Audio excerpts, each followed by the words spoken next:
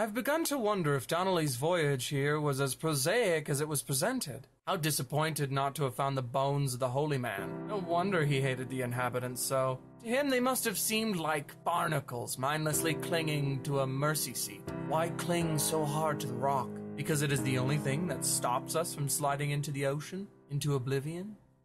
An imagined answered phone message. The tires are flat, the wheels spin loosely, and the brake fluid has run like ink over this map, staining the landmarks and rendering the coastline mute, compromised. Where you saw galaxies, I saw only bruises, cut into the cliff by my lack of sobriety.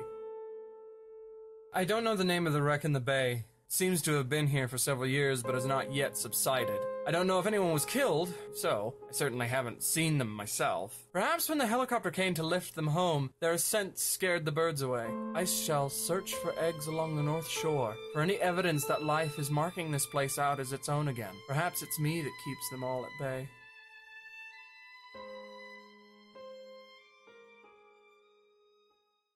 I remember running through the sands of the Cromer. There was none of the shipwreck I find here. I have spent days cataloging the garbage that washes ashore here, and I have begun to assemble a collection in the deepest recesses I could find. What a strange museum it would make. And what of the corpse of the curator? Shall I find a glass coffin and pretend to make Snow White of us both? Why is the sea so becalmed?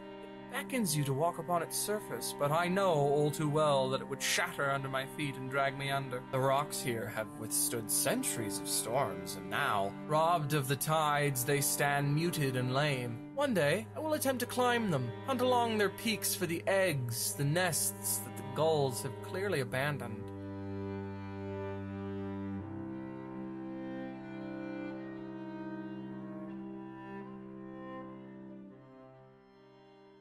I had kidney stones, and you visited me in the hospital.